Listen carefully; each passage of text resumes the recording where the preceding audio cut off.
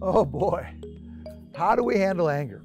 We get to deal with anger. All right, let's do that. Because the anger that you and I have held, or are holding, or will hold, guess what? That impacts us. And it impacts those around us in ways that we can't even imagine.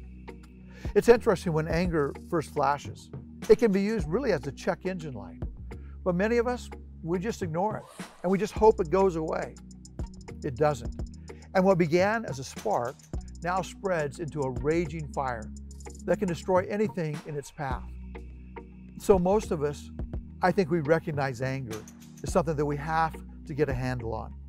And like many of us, these topics this summer, there are some good ways and some not so good ways to handle these topics.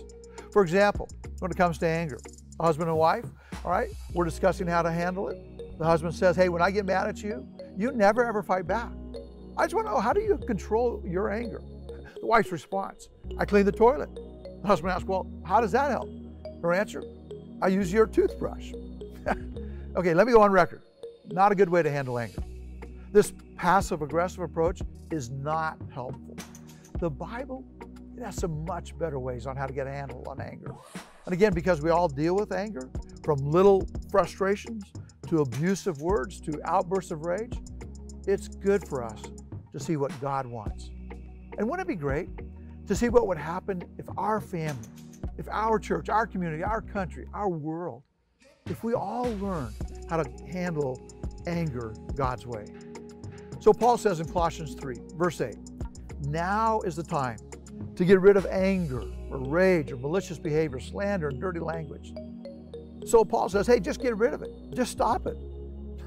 Hey, but we know that's easier to say than do. David, that's too simplistic. Well, in some ways, it doesn't really matter how hard it is. We're still supposed to stop no matter what. What? Yes, just stop it. But let me give you a couple quick ways that might help. Number one, be honest. Look at yourself in the context of anger. Are you angry? Seriously, is this an issue for you? Is it an issue now? Is it an issue in your past? Secondly, be radical in dealing with sinful anger. Memorize some of these key scriptures about anger. And you sense that's coming on, then you rehearse those verses in your mind or you read them out loud. God will help. Third, be praying.